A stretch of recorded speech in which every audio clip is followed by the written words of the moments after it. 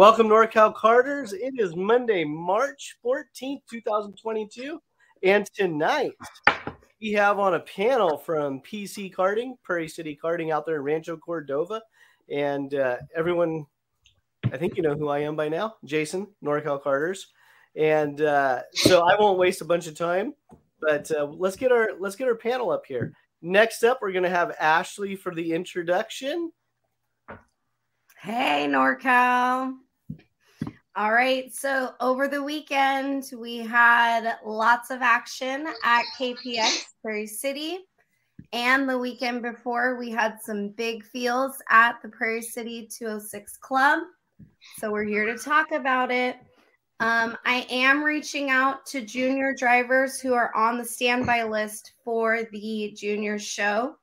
And so if you're waiting, you should hear from me this week. All right. So welcome. Go ahead, Jason. All right. And next up, we're going to have Donald Durbin, owner, operator of Prairie City Karting. Donald, how are you? And welcome back to the show. I'm doing great. Thanks for having me. All right. And real quick, shout out to John Smith. If you're wondering why I said that, it's coming in on the comments. So, yeah, no, thank you, Donald. You've had a busy couple of weeks, and actually, you've had a pretty busy 2022 so far. You had the KPX boys at your track this past weekend. And the weekend before, you had your 206 four-stroke weekend. So give us a quick little rundown on that, and let our viewers know what's going on at Prairie City before we bring in our other guests. It was great. This time of year, I'm learning as we go, just getting ready, getting excited for sure. And the track was in good order, thanks to everybody helping me. All our key players were there, and we had I'm very proud of our first club race this year. I don't even know if we should use that word anymore, but at the same time, it is a club. It is local racing, and I'm very grateful for everybody that came out and joined us. And then that was a prelude to the KPX race that we just had this weekend. And it was also awesome. And just when I say awesome, what I'm most proud of is the environment. The environment, I'm proud of the environment. It was great. Everybody was just kind and nice and calm. The racing was fantastic.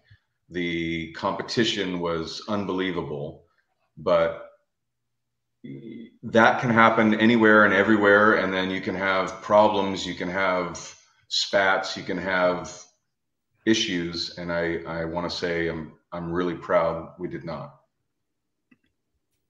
Yeah, and that's definitely a tough part to manage when you have a bunch of flared up,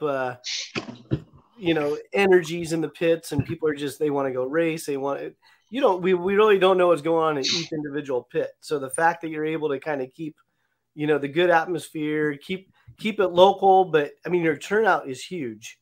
So it's not like a club race with 40 people. I mean we'll get into that a little bit later on, but I mean, you're drawing close to 100, if not more than 100 entries on just a split four-stroke weekend. Yeah, we were very lucky to have 110 entries at our first race, and I don't see that going away. So I'm grateful. I'm not anything other than modest. It can disappear in a heartbeat, but I'm going to work as hard as I can to just keep everybody on that path. And I want to do everything in my power to make them feel comfortable and welcome and create that environment where you can compete, where you can race, but also feel like you're protected and looked out for and you're listened to. And that is very important to me. Very cool. So we'll get into more of your program as the show goes on. I'm sure there's going to be a lot of questions coming in. We already have a lot of comments of, the track's looking great. The turnout's looking great. The club race rocked. One comment here, excellent track promoter. So keep up the good work there. I won't stop. All right. Now let's bring up Travis Mitchell. So Travis, give us a little background on yourself. You're a Prairie City Club member. I see you out there all the time. And why don't you give everyone that may not know who you are a quick introduction. But before you jump into that, is that a popcorn machine in the background? Yeah. Like you're in a theater? I'm at my girlfriend's house, and they call it the bonus room. I guess it's basically a theater / office. So I've got this fancy computer with a pretty good camera. Yeah, we'll leave it at theater. You're in the theater. So Travis, introduce yourself to all of our listeners and watchers. Hey, so I'm Travis. I race at Prairie City pretty often. Originally from England, as you can tell by the accent. Been racing since I was 8 years old. It's pretty good racing over in England, but this racing, I mean, Prairie City, for being such a small track, it's very impressive. Donald's done such an amazing job. KPX, they always bring really good competition, but even the club races, it's difficult, especially in the 4-strokes. So yeah. And what class do you run? So give the listeners a hint at what you run out there. So this year we're doing the K100, which they're calling the Pro 100 now, and the Senior 206. All right. Very good. So thank you for the introduction. And last but not least, we have Trenton Healy. How are you doing this evening? I'm doing pretty good. How about you? I'm doing good. Let's see. Is there a way we can get a little more volume out of your mic?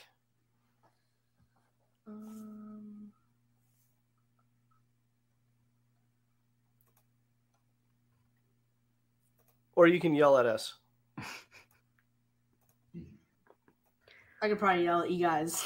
Yeah, there you go. Okay, give me one. Okay, let's try that. Go for it. Okay, Introduce yourself, Trenton. Okay, my name's Trenton. I usually race at Prairie City, but I travel around with the KPX and the Junior 206 class. Very cool. Now, what would you say Prairie City is your home track, or where's your home track?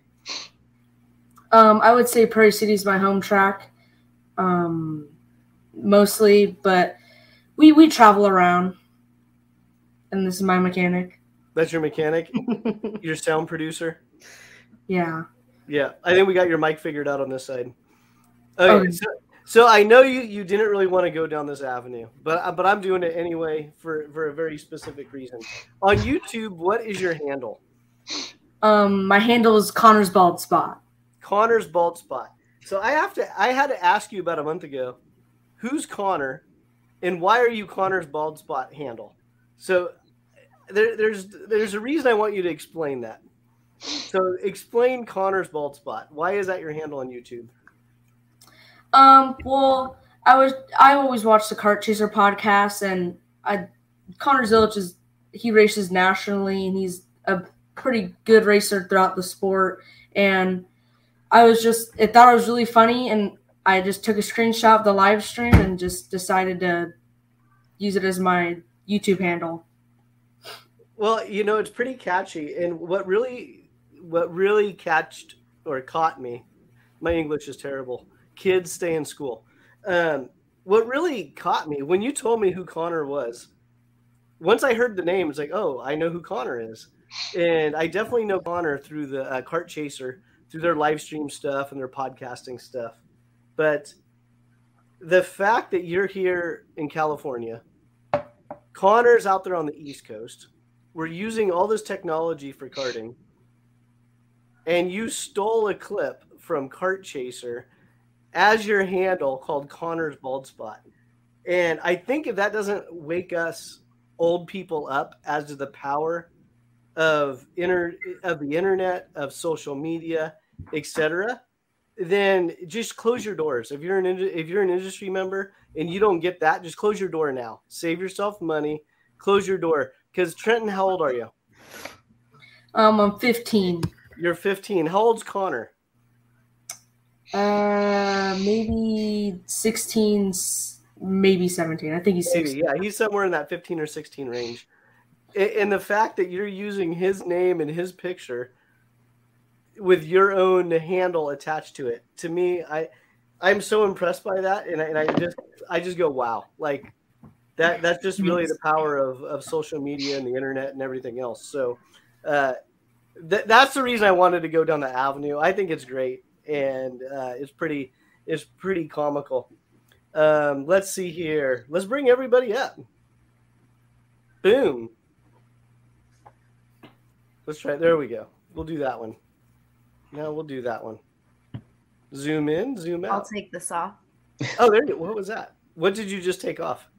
Well, there was a comment saying, Jason, just talk about how well he drove last weekend. Nah, we're not going to do that. So, Trenton, tell us, how did you get into karting? Like, how did you find Prairie City? So my dad he used to race back in the day, just a Stockton club when there used to be an A and B group, like a main and a B main, and you had to race your way into the A main. So it was really big over at Stockton. He really just did some like IKF regional stuff, a couple Grand Nationals. But yeah, that's really what he did. And then he got out of it when I was born because money has to go somewhere.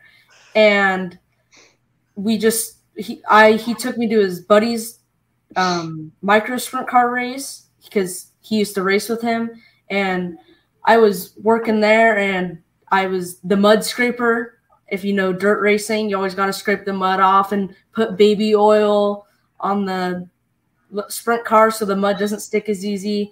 And I really just liked it, and I basically told my dad I want to race. And my grandpa has had go-karts sitting in his garage, and we stole the rocket kid cart off his garage wall. And then I believe we got the engine freshened up. We put it on the go-kart, and my dad told me we went out to Stockton, and he said, you're not going to race till either your tires screech or you go around the whole track full throttle. And we did that for about 6 months, and then we started racing. Awesome. At Stockton, you said? There wasn't really a lot of racing in Stockton, so we actually started in Davis, and then in 2017 we started going to Prairie City before Donald owned the track, and we just made that our stomping grounds. And it's a really great track with many different layouts, and it's really, I almost want to say, the center of go-kart racing in NorCal. It is. All right, we're bringing on a special guest, one that was not introduced because he's coming in hot. Are you ready? We got Steven Iser coming in to talk about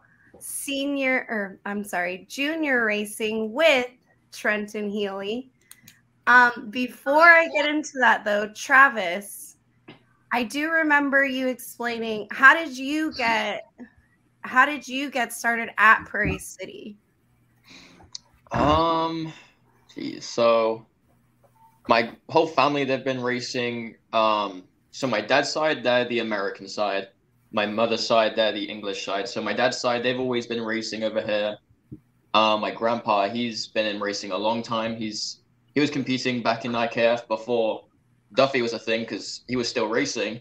So it's been through the generations, they've been racing at Prairie City. So I kind of just, followed in their footsteps. And it's our local, it's like 10 minutes away from where I live. So it's kind of we're lucky. It's a 10-minute drive, and I get to go race around a go-kart track. So it's fun. Perfect. All right. Well, we're glad to have you guys. All right. So that we are going to get a junior update from Trenton Healy and Steven Iser. What's been going on in the juniors scene at Prairie City? Let's hear it. So junior's been doing really well at at Prairie City. We've always had upwards of 20 entries, even more sometimes. So me and Steven are usually up there in the front, dicing it up with a couple other junior drivers. And that's really what we do. Me and Steven are kind of like the red shirts in the junior class, the like seniors of the junior class, if you say so.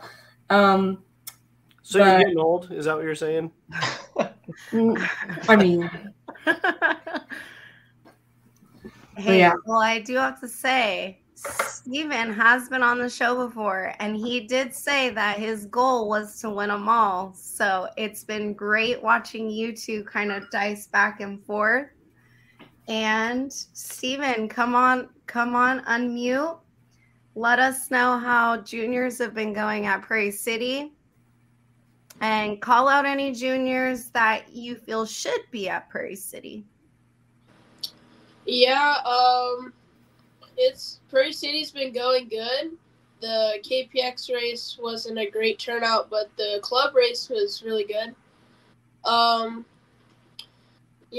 There are some drivers that we're trying to get into the junior 206 class. Some that race two-stroke. From Sonoma, my teammate Max Altman.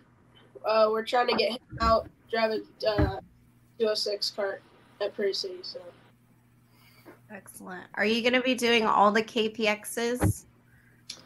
I'm not sure yet, but I think I know. Okay. Because I think we talked about that, and I think you said it was just the Prairie City ones, I believe. Trenton, are you gonna race all the KPX ones?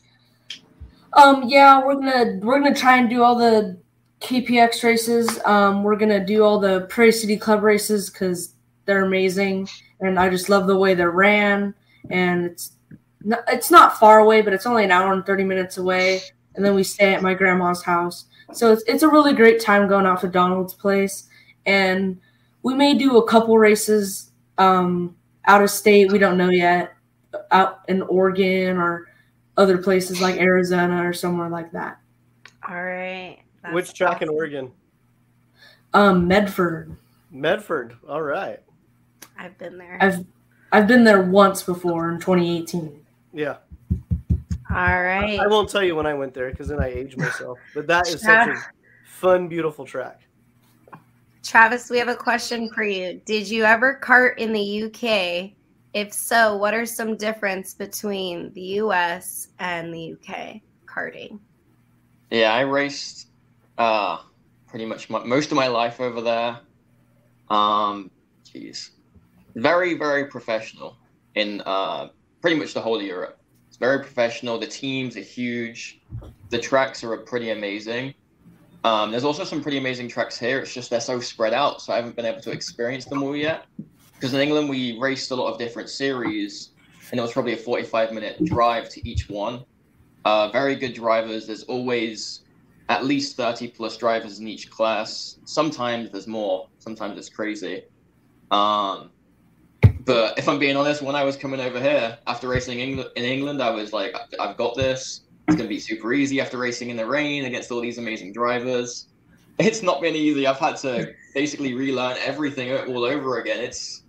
The drivers over here are pretty amazing. So we'll just see when it finally rains. Well, then we'll do a rain race and see. Yeah, I might have lost it. It is raining in Florida where there are karts. Yeah, that's a bit of a drive. Yes. All right. So shout out Trenton's the champ, Barry Barnwell. All right. So Travis, can you tell us about how seniors have been going? How's the competition in there? Do you know anybody that you feel should be out racing seniors? Trenton and Steven. Move up to seniors, guys. We'll be there next year. Yeah. Don't worry. Seniors, it's crazy. There's a lot of really good drivers. I think, it's amazing. That's why we need to get Steven and Trenton and the seniors to see how you guys will do, because it's pretty tough. It's there's always at least from 20 to 30 drivers. I think in the club race it was 27. At KPX, I think it was also 27. which is pretty amazing for such a small track that we fit that many drivers on it. So yeah, it's always really good racing. The KPX race was probably one of my between one of my favorites and also one of my most overtakes I've ever done in one race on the same driver. Me and him were back and forth the entire time. We'll probably get into it later, but it was an amazing race. So yeah, I'm very happy with the racing in seniors. So who was the driver you were dicing with? Tyler Reagan in the 206. Okay.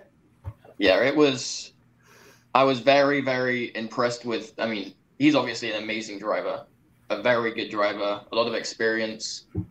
But the whole race, we were going back and forth from first to second. And there was a few drivers behind us that I was scared were going to get in the mix as well, make it even more challenging. But yeah, it was just me and him going back and forth. They were very clean overtakes between both of us because, you know, sometimes you can get frustrated and kind of just go for one when it's not there. No matter what, every single overtake, very clean. We kept going, and it was down to the last straightaway. So I ended up getting the win by 12 milliseconds down the straight. So that's how close it was the whole time. Yeah. It was crazy. Well, we were watching it at home, and it was literally like, oh my gosh, they were right next to each other because we're friends with Tyler Egan as well. So we were following along, and it was like, who won? Who won? Tell us. I know. Well, I had no idea. I mean, I was looking at the front nose cone. So when I saw the start finish, I was like, I'm pretty sure I got it. But I didn't even care because I was like, that was such good racing. That was the fun part, and I was really happy with him. I was just, straight away said, good job. I mean, that was one of the most fun races ever, and that's kind of what it's all about. It's having fun. So, yes, agreed. So how deep did you go into turn one after the checkered to make sure you had the win? Well, I straight away looked back and gave him a thumbs up, like that was awesome. And then I was like, okay, time to time to slow down. Brakes. Yep. Yeah, for those who don't know, it's like you exit Prairie City at the end of the straightaway, right into the scale house. So it's fairly easy to come in hot if you're not paying attention. Yeah. All right, we got a couple shout outs for the Durbin family. Taking over Prairie City. It's all about the family now. Credit to Donald and his crew. So Donald, we're hearing all good things, all good things. Okay, so we got some more comments. Junior 2 needs more drivers. As Jason would say, if we each bring one person into karting this year, we will double in size. Thank you, RCs and go-karts, for watching the show and listening to Jason. All right, we got Mark Fox. The 206 seniors at PC are an amazing group of kart racers. The senior race at KPX was one of the best kart races I've ever seen. Well, we got Travis Mitchell here to talk about it. So any other questions? Oh, okay, here we go. So we got a question for Donald. Donald, what's it like to be able to put on an environment that everyone loves to be a part of? Thank you, Josh. It's overwhelmingly awesome. When I find myself running to the bathroom to go restock it with toilet paper, and someone stops me and they're like, Donald, I just wanted to say, thank you. And that means the world to me, which is why I hope that your kids have kids before I leave that place, because I'm not going anywhere. I really, really enjoy what I'm doing. What am I trying to say? This is my dream job. And you know that, my friend. But this is my dream job. And what I get out of it is seeing when I'm walking up aisle 1, aisle 2, aisle 3 is just camaraderie, shaking hands, fist pumps. And yes, it's not going to make me change my hat size. None of this is going to go to my head. I assure you that. But it makes me feel good when someone pulls me aside and either quietly or just right there just says, thank you. We haven't been to a race in a while that we've really had a great time, or maybe they have. I mean, there's not bad racing going on anywhere. It's all good. All these tracks are doing a really good job. So I don't want to even go down that rabbit hole. I just love this sport. I do. And I love what it brings out of people, because we get to compete, and that's strong and hard, and let's go. I want to win. But when you don't win, how do you carry yourself? How do you react? And that shows a lot of character. And just like to Travis's point, it was close. I was proud of that top 10, to be honest with you. I was fortunate enough to be standing up on my perch and just being an assistant watchful eye. And it was really amazing to see that kind of competition. But I will say what impressed me the most with Trenton's class and Travis's class and many others was when you get some real poised, talented men and women out there driving against each other,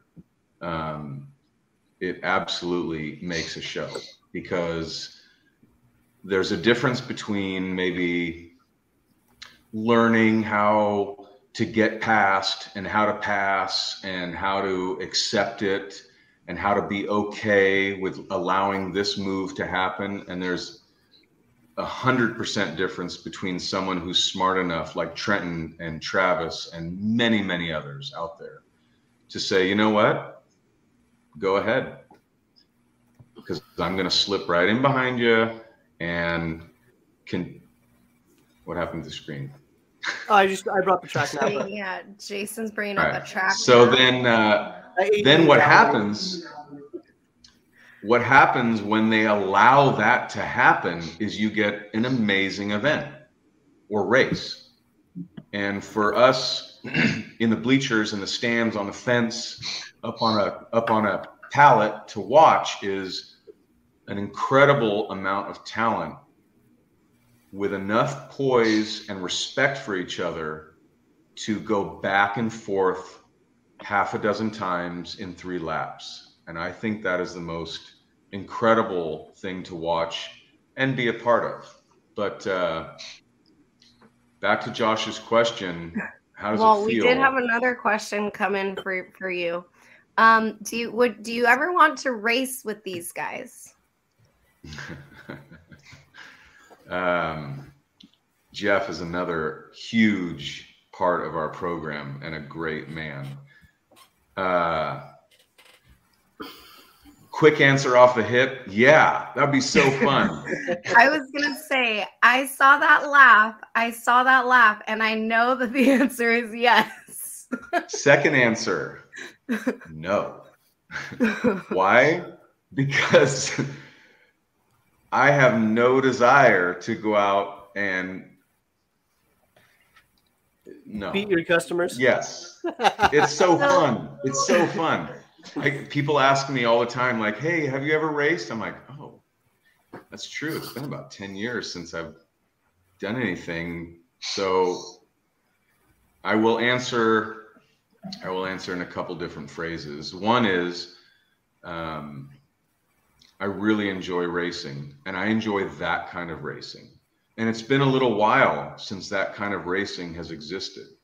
It's really frustrating for everybody and anybody to go out and feel like I've got enough respect to race clean and hard, and I'm going to, this move, that move. Travis's passes on the track, and Trenton's and Stevens and Jacinta, proud of that young lady, are exactly what I like to do, and some of my favorite spots. And sometimes you end up racing against folks that either are what I'm talking about at the driver's meeting, will not let it happen.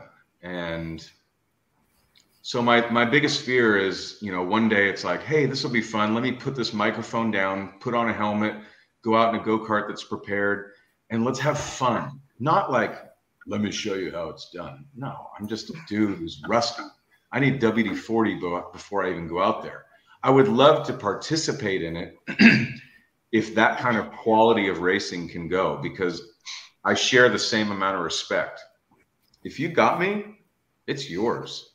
But when I have it, please, share the same amount of respect. That is so fun. And it doesn't always happen. And then the consequence come.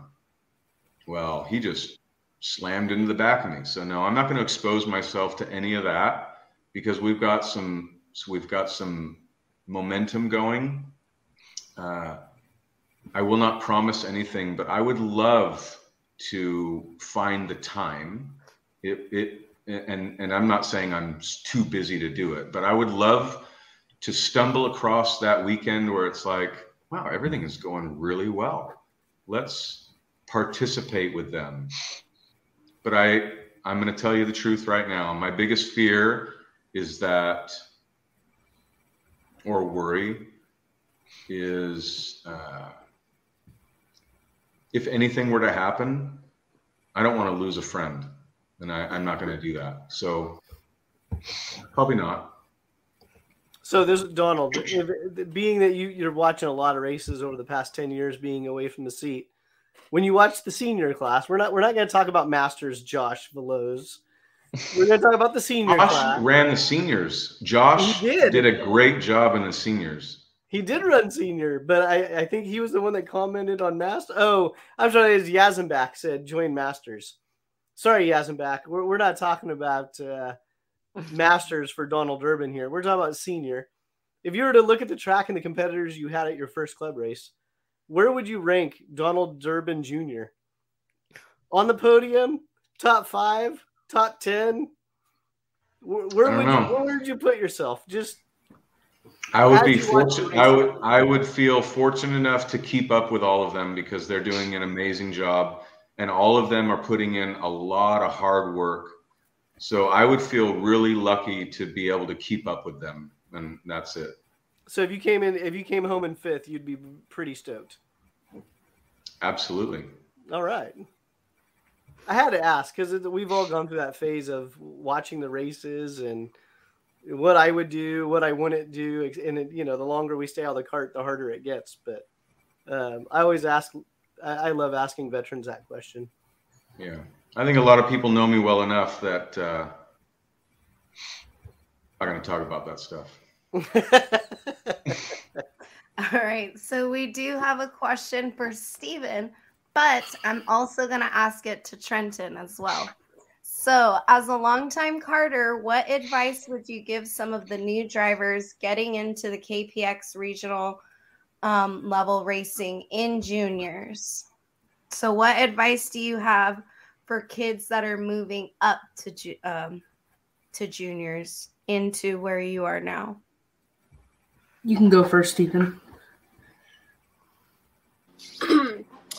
I'd just say don't get intimidated by the older kids, because you're all just racing for the same thing, and you could be just as fast as them, and you could race the same, and you can, be there winning, Yeah. So what are things that you do, Steven, that kind of get you ready for races? Whether that be like working out, eating better, anything like anything like that, regimens? I mean, yeah, I eat better sometimes. Like, I had to lose a lot of weight, and before race weekend, I'll eat better than usual. So, yeah, get a good night's sleep. Yeah. All right. So, Trenton, for you, what advice would you give some of the new drivers getting into the KPX regional racing in junior 2? So where you guys are now? I would probably say don't be intimidated of being a little off pace, because as probably a lot of people know, I kind of sucked in 2019 and 2019 and the very beginning of 2020. I wasn't definitely the best out there. But yeah, just don't let your confidence get low. Always strive to do better every single time you go on the track. Again, don't get intimidated by bigger kids or kids that are faster than you or people that don't drive the way you want them to drive you. And just a big thing is just keeping your confidence up. Don't be like, oh man, I'm not doing too good, and then get low on yourself. Okay, great advice, guys. Travis, can you kind of talk about what advice you would give new drivers getting into the KPX regional in seniors? So for the seniors, they probably had a bit of experience in juniors, so you might be pretty okay on pace. Similar with the juniors, just don't be super intimidated because it can go from, still younger drivers all the way up to really experienced drivers that are pretty quick. So just don't be intimidated. Just try and learn.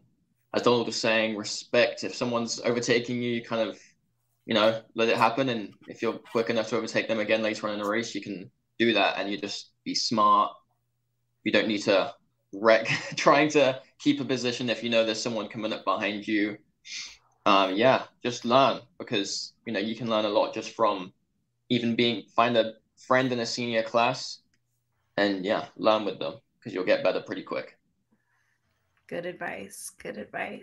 So Travis, I have a quick question for you. For being that you raced over in England, I'm going to make the assumption that the tracks over there are CIK sanctioned. What does that mean?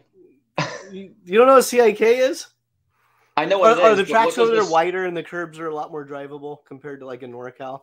Oh, okay. Yeah. So, the whole track, the curbs, there's a lot more rules that I didn't really understand because I was still kind of younger there. But the curbs, they're nice. Everything was it was really nice and very, as I was saying, very professional. There was perfect white lines. So, if any 4 of your tires are over that at any point, straight away you're getting a time penalty. There's no kind of arguing with that. So I guess, yeah. Yeah, CIK tracks, for those that don't know, they're just very rigid on their standards in order to have a CIK badge on it. And so when you were over in England, what was the engine package and what age group were you in when you left England? When I left, so I was in the X30 Senior, which was probably the biggest class. Well, it was the biggest class. The seniors, I can't remember the age you start in seniors, but I got into seniors as soon as I could. I was pretty young because my birthday, it's on New Year's Eve, like the very last day. So I was lucky enough for some reason, I'm able to get in like a year earlier because of something. I can't remember what. It's been a while, but I moved up seniors pretty young, and they're pretty fast, those senior X30 carts. Especially some of the long straights in England, you can get pretty up there on the speed. So yeah, it was a really fun class. Okay, and that's perfect because that's exactly where I wanted to go, being that over here, X30 is get rid of the shifters. We're not going to talk about the shifter stuff right now. The X30 is kind of that top. You have X30, you have the Vortex Rock GP. That's, clutch kart, that's where you're going to go if you're sprint racing. Now you're here in California, you're in NorCal, you're racing at Prairie City. And earlier you were just saying how great the racing was in the 4-stroke class. Yeah. How would you compare our NorCal tracks? Because a lot of the NorCal tracks are going to be very similar to Prairie City, with the exception of Sonoma. How would you compare the type of racing with the 4-stroke stuff at Prairie City versus over in England on a CIK track with an X30? Wow. So the 4-strokes, so that's not kind of really a thing in England. So, like the 4-strokes in England, it's kind of like a cadet class. And then you move up, and kind of as you move up, you kind of go from the X30 juniors, which are a bit slower, and then the seniors, and you kind of just move your way up like speed wise. But then here, they kind of have another option where, you can go in a 4-stroke, and it's really close racing, like really, really close. So to compare them, I mean, there's still amazing racing. As I was saying over there, it's just really good, really close. Even in the faster karts, you can still be nose to tail pretty much the whole race, overtaking like crazy. But yeah, the Senior 206s, it's still probably the closest racing you can get. So if you want to watch a really fun race, then the Senior 206 is, yeah, it's going to be fun no matter what. So, but how would you say you've had to adapt your driving style coming from the, X30? Let's just say it has 35 horsepower, just for numbers' sake, and whatever the Briggs has, I don't know, 10 or 12. It's how would you say the not the sense of speed, but the way you drive the two? How would you say they differ or they're the same? It's very different. So I mean, I wasn't even expecting to do 206. It was kind of just like not even halfway through last year. At the very end of last year, I did like the last 2 races or 3 races. And straight away, I mean, I had to learn a lot because it's just so different. The way you brake is, the main difference is, how you brake, your lines and how much you're turning. In the KA kart, I can so say there's a turn, I can go like that and then kind of straighten the steering wheel. In the 206, if it's a left-hander, you're kind of turning through that left-hander. So you got to change everything. So that's why even racing in both classes, you kind of have to have like 2 different lines in your head, 2 different braking spots in your head. You got to have a lot of different things calculated differently for each classes. So it's very different. Yeah, and I think it's important for people to understand, me personally, my opinion is the track really determines the engine you should be running for good racing. Because again, a lot of our NorCal tracks are a lot smaller, they're a lot tighter, and some people instantly go into, oh, that's just a tight track. Well, everyone's on the same track. Everyone has the same parameters to work with. And I think that's why the Briggs has been so successful, especially in our region with very tight racing, etc. And then you have the experience of both. I mean, it's not many people, that we talk to have, not just in Europe, but even in America, where they've been to all these different tracks that are more of a CIK type track. So it's really good to hear that you have the experience at both places at multiple tracks, and you're really enthusiastic about how good the racing is and how good the drivers are with the 4-stroke stuff. Yep. Travis, what chassis were you on in the UK versus what chassis are you on now? So in England for the X30, it was a Mad Croc. So I was on the team Croc Promotion. It was an amazing team. And since I've left, I mean, it was kind of like a rising team, which didn't have too many drivers, but we were, winning a lot of races. We were doing really good. And now they're doing really well. They're all over Europe. They're racing in all the European series, winning. They won the World Championships this year in the junior class. They're just doing really good. So it was a good kart. So it was a Mad Croc chassis for the X30 over there. When I came here, I was still on the Mad Croc chassis. When I first came out, I was still doing X30, some scooter races, and I did super nets. So that was still on the Mad Croc. And then just in like last year, they changed it from Mad Croc to, it's called an AK USA. So I don't really know any other people that race on it at Prairie City, or really there's not that many of them. So when people see it, they're like, it's way different. The way it's, just everything. It's got this weird bar that people look at it and they're like, what is that there? What does that do? It makes a big difference. So, it's an AK USA that I'm racing right now in the KA class, and then a barrel in the 206 class. Okay, we got another question as well. Is it more expensive to race in Europe than in the US? Racing's just expensive in general. I would say because I was racing a lot more in England, then yes. But I mean, you can go anywhere, and it's kind of however much you want to spend. So if we were on a team, which is the main reason why it kind of was more expensive, we're on the team, during the race weekends, you go through the tires because there was a lot of drivers as well, and the tracks are pretty big. Sometimes you'll go through like an axle or two, and that's a lot of money just in. So, but it kind of depends. I mean, racing, you can go anywhere, but the one reason why it might get more expensive here for us is when we start traveling. That's when it will be way more than the UK side of things, because in England we would drive 40 minutes, and we were at this track on the east side, which was amazing. This track up north, which is another amazing track. And here you kind of have to travel, if not take a plane somewhere. So yeah, it's pretty expensive both places. All right, another one. Travis, you always carry yourself like a quality young man / sportsman. What's your favorite thing about California, and what do you miss most about the UK? Probably the weather about California. The weather's, especially this time of the year, it's really nice. And thank you, by the way. That's very nice of you. The main thing I miss about the UK is just my family. I left 2 years ago. My mum, that side, they're all English. And I just wanted to come here for the racing, to see my other side of the family. There's a lot of opportunities here, so I moved here. And then COVID happened, so I have been kind of stuck here.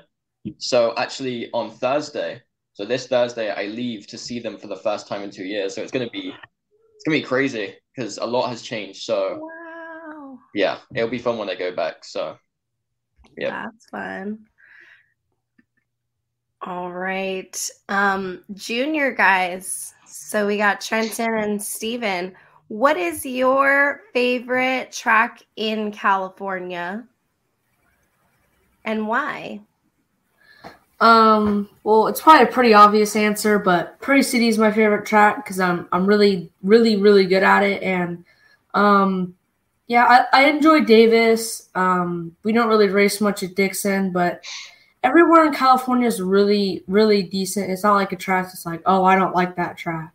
That track's blah, blah, blah, blah. But I would probably have to say Prairie City just because overall it's a great atmosphere. We're not at the track till 7:30 doing trophies. We're out of there by 4:35. We only live an hour and a half away. And there's just so many different layouts you can run. It's almost like going to 5 different tracks over a whole year just at Prairie City. Yeah, that's true. And the different layouts too. Steven, your favorite NorCal track in California and why? My favorite NorCal track's Prairie City. It's my home track. It's my favorite 206 track. It's too tight for a 2-stroke, but for 206, it's definitely Prairie City. And for a 2-stroke, it's probably Sonoma or Buttonwillow. All right, interesting. All right, we did have a question come in. Shout out Mama Healy. Steven and Trenton, would you guys be willing to help junior kart drivers in the sport with things such as track lines and advice? Steven, you can answer first, and then I'll put Trenton back up. I mean, for sure I would, but sometimes people will come up to me and ask if I could do a lead and follow with them. They get better by about a second every time, and I feel really good about myself, and I like to see them do good in their class. Excellent. Good answer, Steven. All right, Trenton. So yeah, I've been willing to help people like a lot of the more junior 1 drivers or beginner junior 2 drivers.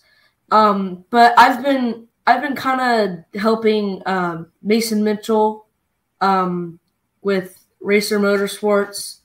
We're really good friends with them and kind of like partners with them. So we help them a lot. And there's Ryan of Racer Motorsports. So yeah, I've been helping Mason a lot. And I'm willing to help anyone else in the sport. I'm not like, no, these are my lines. Like, I'm too good for that, or I'll never put myself up to that, especially on this level. But yeah, I'm willing to give advice to anyone that is willing to take it. Perfect. Great. So can we, real quickly, we have a question from John Smith. Do we get that up yet? I'm getting it. Yes. Are any of you going to race at Sonoma for the club race or the challenge? I mean, if Sonoma had a 4-stroke class, maybe. Are you strictly 4-stroke, Trenton? Right now? That's your package? Okay. Iser? Well, we are not going to Sonoma this weekend for the Cesaro race. We are going to the Challenge Americas race, trying to finish up the championship. All right. And then we had Travis. He's taken off, and he's heading back to the UK. Yeah, I wish I could do that race. I haven't been there yet. And, yeah, just the timing. So, yeah. It's fun. All right. Donald, we have a question from you from an old friend. What are your keys to making club racing enjoyable for both the casual driver? Oh, I'm supposed to go like this. Casual driver and the hardcore racer crowd. Hey, Corey. Hey, Corey. On a daily basis, throughout the week, I think it's just reading the room. There's a lot of great people. Like today, for instance, I thought, oh, good. The race is over last night. I'm going to go there. I'm going to pick up trash and polish things up and clean up. And then I was blessed to have a slew of casual drivers, to use your words. And I appreciate that's a good word. But they're actually just great people who want to come and use the track and have a good time. So luckily, I have some help, and they helped me clean up, but we kept an eye on them, helped them. What are the keys? It's basically just keeping an eye on everything. We also had a veteran at the track today, and it was a matter of, hey, I really need to, well, actually no words were said, but I read the room, and it was like, okay, we need to figure out a problem. We need to figure out what's going on with a cart, a chassis, and to go out there and maybe not get any, I'm going to say, hard laps. It was really easy just to say, all right, guys, come on off. Let's take a break. Let me come chat with you. And then boom, the veteran can go out, do their thing, come in. The rest of the world can go out. There's no segregation. It's not your turn. It's not, no, you can't come today. We need to make sure that everybody feels comfortable and welcome, and maybe spin it off as like, hey, let's go watch, this driver for a minute. Let's go out in the infield, check it out. And it's kind of an easy way to break things up. Now, it's maybe more difficult when there's 60 carts at the track on a practice day, but what we do all the time is, I'm going to use that word, read the room again, or that sentence. We say, all right, we've got 15 cadets, we've got 2206s, and we've got 15 tags and shifters. So let's see how that all blends. Okay, not good. Boom. Tags and shifters, you're up now. Kid carts, you're up next. 206 and cadet, you're up next. All right, whoops. I saw that session, and we've got a whole bunch of Trenton Healy's and Stephen Eiserts on the track. So let's split the cadets and the 206s. And honestly, that's my job. My job is to make sure that if you're going to come out to the track, let's say you're going to a track and you got a key to the gate, you open the gate, you go in, and there's 20 people there and nobody's sure when to go. They can figure it out, but here we go. My job, we installed a PA system, is to split it up, make it easy. Nobody wants to drive for 30 minutes at a time. I mean, one, it's almost impossible. And two, there's things to do to your cart. So with that being said, We run sessions. I will never hold motorcycles at our track, ever. We're lucky to have a lot of carts and fortunate enough to have a rental cart field that helps move everything along, Anyway, with that being said, that's enough interruption. So I will never diversify any further. I want to make sure that everybody shows up, they get talked to, they get their hand shaked, and they get a quality day at the track. So I think that's my recipe. Yeah, and then some advice that came in is we can all help out if we tell all of our friends about the rental carts at Prairie City, and that would introduce a lot of people to our sports, like letting people know about this podcast. Shout out Edson Mitchell. But yeah, so let's talk about the rental carts and how that kind of feeds into Prairie City. I'll do that for sure, but I've been patiently. I want to get back to Barry Barnwell's comment because it was really good, and I think he's a smart man who knows how to kind of open up a little can, and he was waiting for somebody to run with it. Sometimes, or all the time, when we reference KPX or KPX, there's a stigma. It's a fantastic series, lots of fun. Really well done, but it's labeled as, well, when you're ready, or maybe on your third year, or it's for the pros. I want to go ahead and just say it's not. It's a really good series, and it's strong, and the competitors are there. But when you should go. I'm going back to, how do we get more juniors? That wasn't even the question. How do we introduce? So let's change our verbiage from, well, when you're ready, to just go drive more, enter more races. If your time and I hate the word, but budget allows, it's not more expensive, it's just more races. But if you can, go do it. That's how you're going to get better. That's how you're going to improve. You can always come to our race. I would love to have you. And they're there. But I think the drivers who we just built their cart for, a year ago, who might have gotten that vibe like, well, I'm not ready for that. Well, heck yeah, you are. You just entered our race and you did great. So go and participate.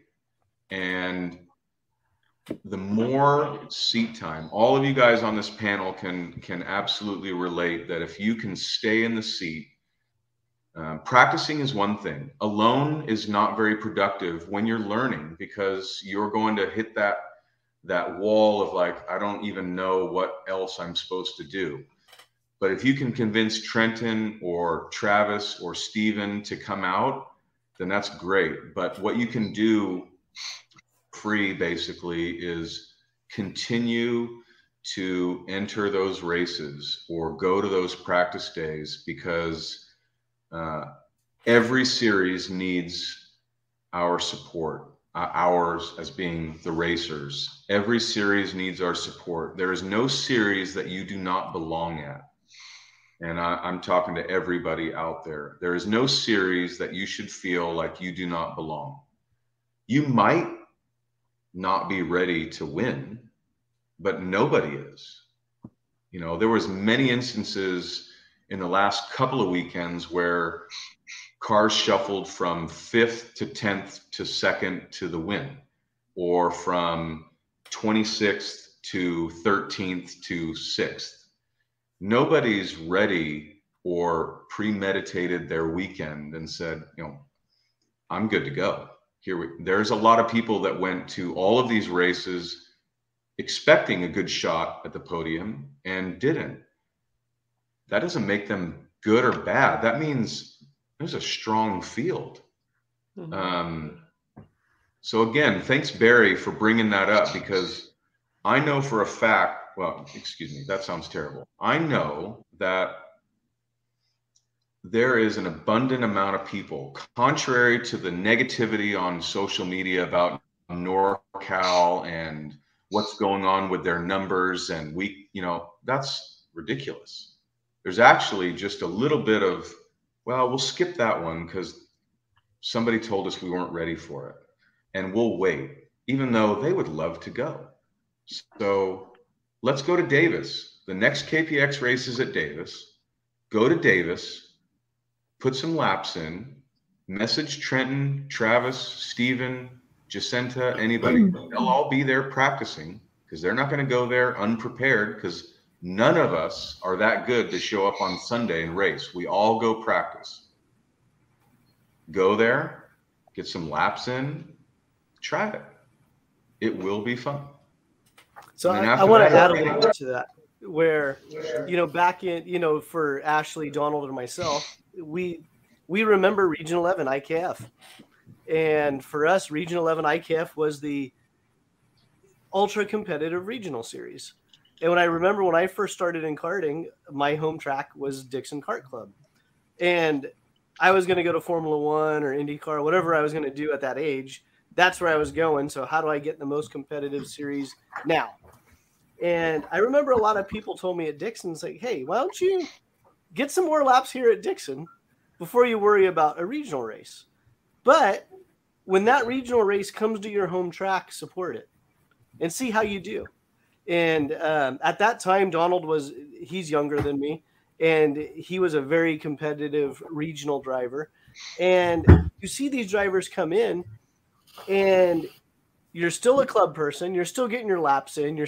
But you're doing it at a track you're familiar with. And then the big boys come into town, and you just see where you're at. And when I started running regional stuff, every single track we went to, we always had that club spoiler that you would never see him at any other race for Region 11. But you knew when you went to Prairie City or Reno or Kerman, you went to these tracks, you knew these ringers would come out of the woodwork, and they'd give you a run for your money at the regional level. And that's what I always loved about that series and that type of racing. So if you're out there and you're, well, how do I break into it? Try it. Try it at your home track. If your home track's Prairie City, try it. If it's Blue Max, try it. And you can sit here and kind of overthink the whole thing and never put one foot forward towards an actual race. But just get out there and just go do it. And let me chime in one more time. I'm so sorry, Ashley, but this is really important to me because this is my whole mantra. So I got two examples that are true, and this is real. And it made me think right then and there, like, oh my God, this is what's wrong. Because there's nothing wrong, but this is the hurdle. So the most recent example is we were building some corner worker stands at the track, right? We got some really nice ones done, just like Dixon. Really nice roofs, blah, blah, blah. That doesn't matter. What I'm getting at is I had to go to a lumber yard. And I don't know wood, let alone measurements, let alone roof shit. I don't know any of it. So do you know, when I walked into this lumber yard with all these contractors and they're, give me 16 8-penny nickels and give me 4 1x2s. And I was like, oh my God, I don't even want to go up here and order this wood because I'm going to say, there's a 1/32, never mind. And I just wanted to leave immediately. So how do you feel whether you're a distinguished businessman or woman or a young child and you walk into a kart track or shop and you don't know the lingo or the verbiage or the part you're looking for? And I'm going to say I'm super disappointed in our industry because not me, and I'll say that proudly, but we make people feel little. That has to stop. There were some mechanics on your show a couple of weeks ago, one in particular talking about this kid and don't know shit, and I just tell him, and I lost all respect for that guy. That is nonsense. If we, NorCal, would like to have, or karting, would like to have people feel comfortable and willing to spend $1 or 1,000 or 10,000 with you, if you make them feel small once, I guarantee they're bigger than you or me. They're gone. And that is the most asinine thing that I can think of doing, is making someone feel silly because they're trying to buy a tie rod or a go-kart, and they don't quite have the words right, or they're not really sure. And we, again, not we, I don't. Can I give you an example of like what I've run into as well? Is like, so working with NorCal Karters now, we get a lot of messages and emails and questions. Hey, how do I get into karting? Okay. So in the beginning, I had to actually like put my mentality in, okay, let's think about this as if I know no one in karting. Because for me, it's different, because for me, it's like, my first question is, well, where are you at? Okay. And then if they say Sacramento, then I'm saying, okay, Prairie City, boom, talk to Donald. Okay. But I've also been in the industry for a while. So for me, it's like different, because I know what the answer to the question is. But when we get these people that are like, how do I get into karting? And I'm just like, how do you not know? But Jason's like, okay, we have to remember, like, they're coming to us for the info. So I've now had to put myself in this place where I have to remember a lot of these people, they don't know who Donald is. They don't know who Austin at Speed Sense is. They don't know who Sunny at GFC is. They don't know who all these people that we know. So it was kind of like humbling to remember, like, hey, there are people that know nothing that want to get into karting as well. And you're right. Like, we can't make them feel like, oh, you know nothing, so sorry, got your bad luck type thing. Come and join us.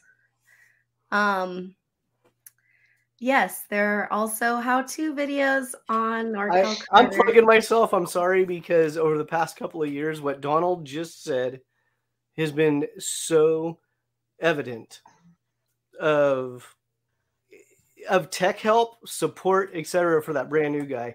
And so a couple of years ago, I started doing the veterans are going to say, oh, those are stupid videos. But we all had a day one. We all didn't know what a tie rod end ball thing was called. Now we know it's a Heim joint, or a tie rod or a steering shaft. So I started doing these quick little videos like, how do I measure my wheel hubs? What wheel hubs do I have? How do I measure my gas tank? How do I do this? How do I do that?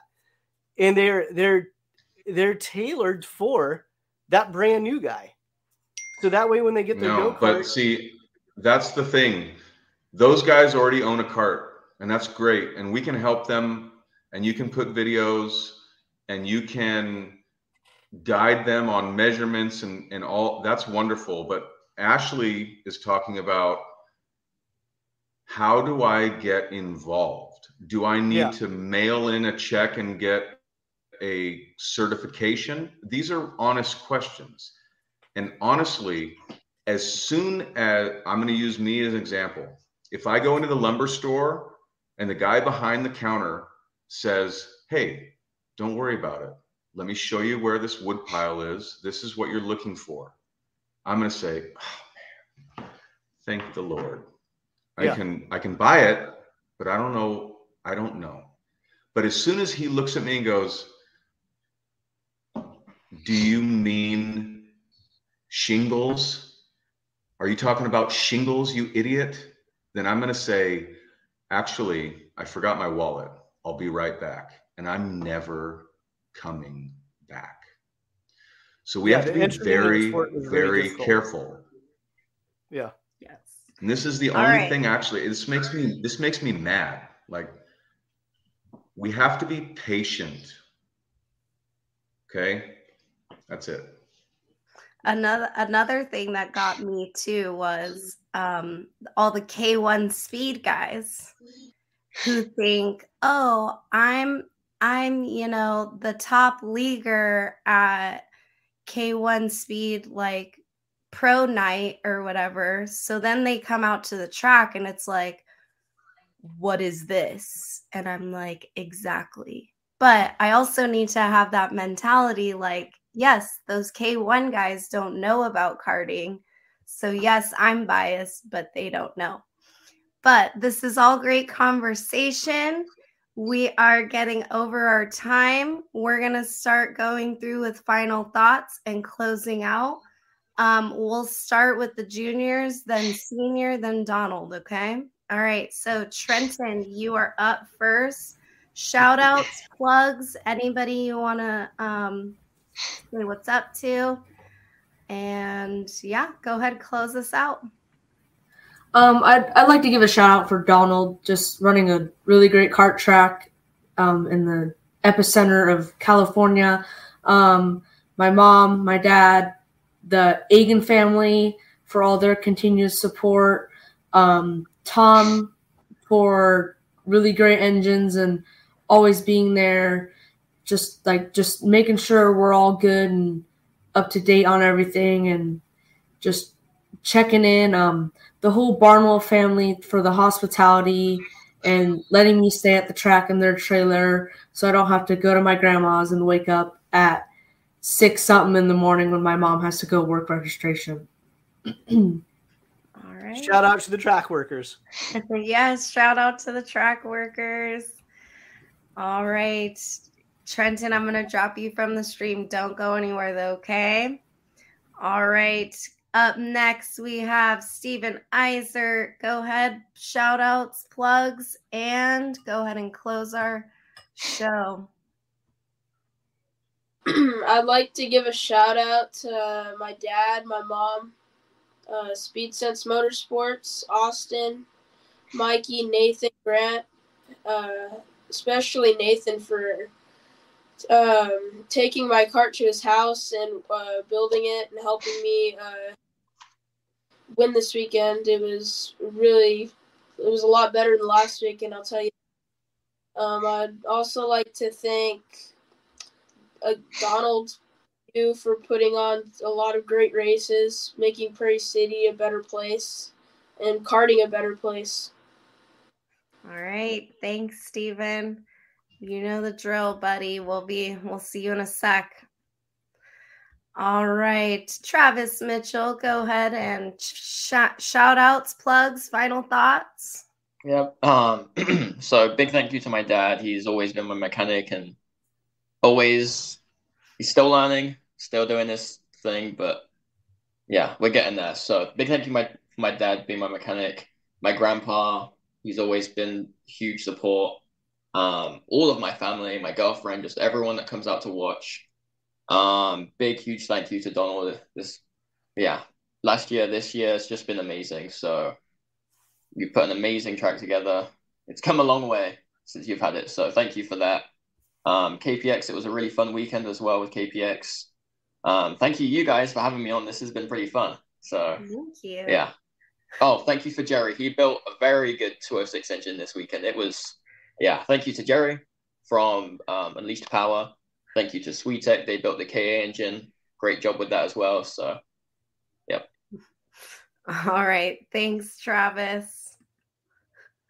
All right, Donald. So we did have a question come in. What are some of your bigger plans for the track?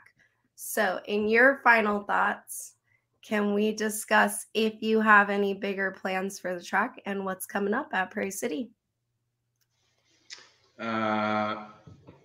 One thing on the immediate that I want to talk about is our second 206 race. That's not a plan, and I won't ignore Taylor, but while we still got everybody's ear, when I built the calendar for the year, I got a calendar and built the year. And I looked at a lot of other races and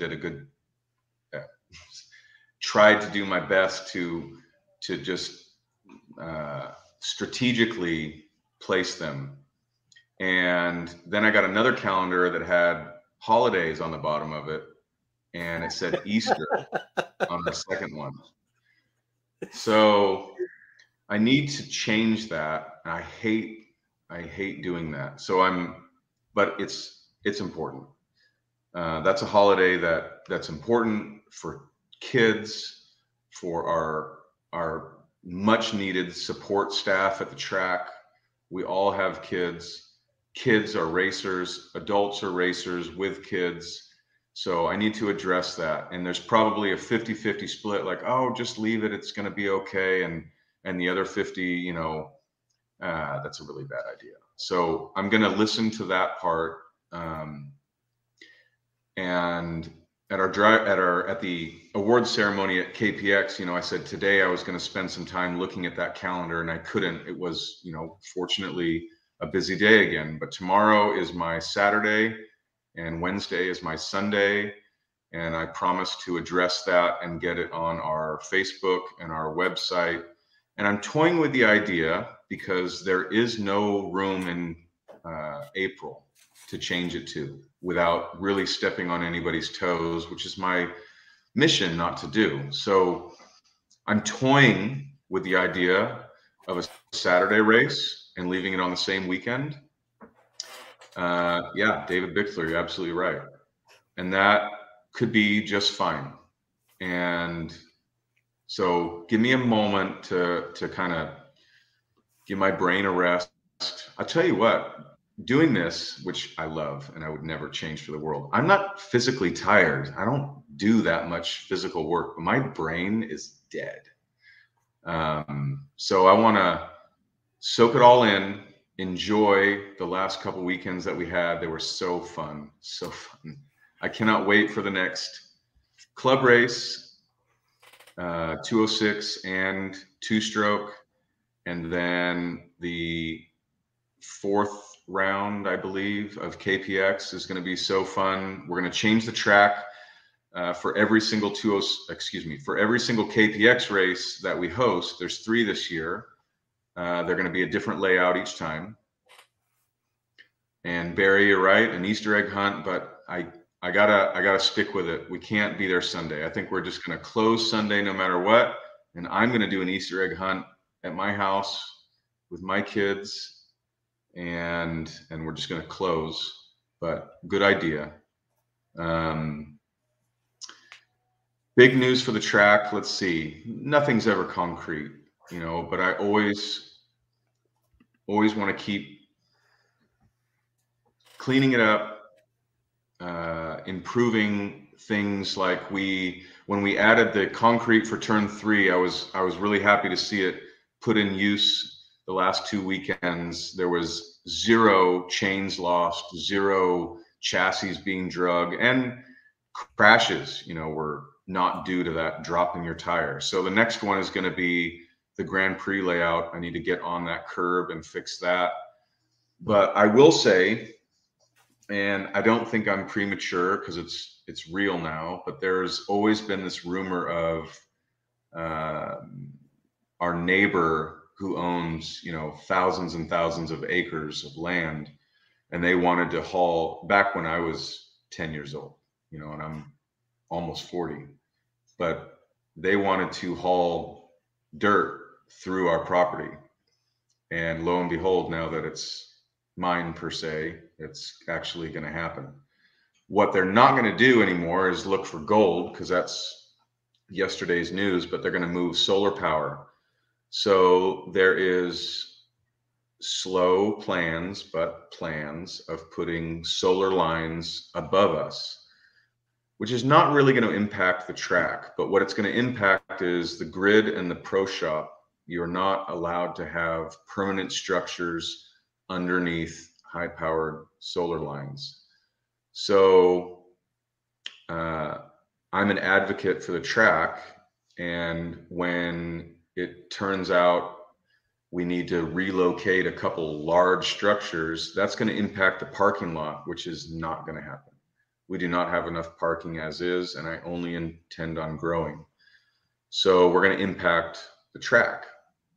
But there's about 2 acres of dirt behind the hill and the snake pit that someone's going to have to build me 4 or 5 corners and more passing areas, and we're going to elevate it. We've got some help with Derek Wilkins, great guy, and an earth mover.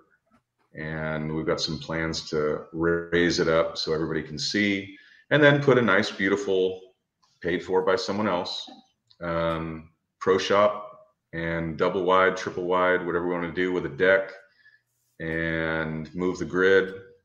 It's not happening tomorrow. It's not happening next week. It's not going to impact our season, and it's not going to impact our driving, but it's probably going to impact their comfort when they're doing construction, because I get to have a little bit of say on when and where, and it's going to be like November, December, and enjoy the rain, but you can't shut us down. You can't stop us.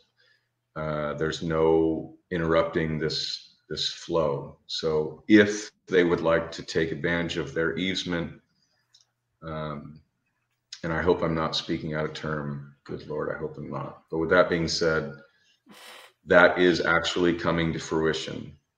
And it might be the end of this year, but if it impacts the track is only going to prosper from it as far as a change. And again, once again, that change will just make the track bigger with more corners, more passing, more everything. Other than that,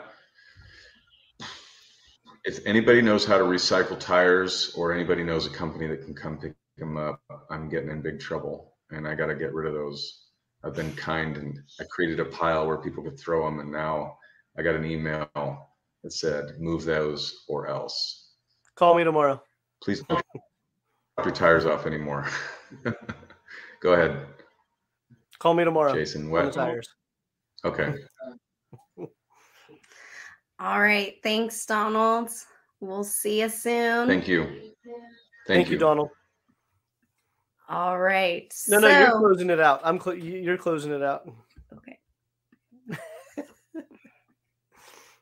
Go. All right. Thank you, NorCal Carters, for another great podcast. And if you guys have noticed the new graphics on the stream, that is because of Ashley.